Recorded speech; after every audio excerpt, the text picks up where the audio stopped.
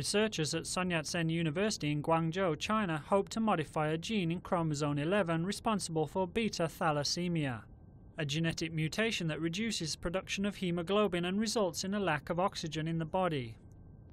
The embryos used in the research each had an extra set of chromosomes after being fertilized by 2 sperms, meaning they could not result in a live birth. The research involved injecting the embryos with the enzyme complex CRISPR-Cas9, which splices DNA at specific locations.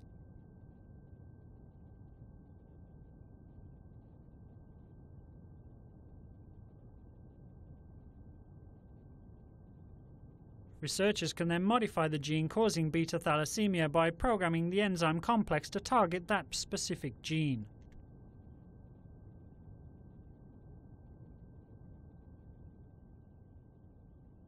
Of the 86 embryos injected with the enzyme, only 71 survived the initial 48-hour period needed for CRISPR to replace the DNA.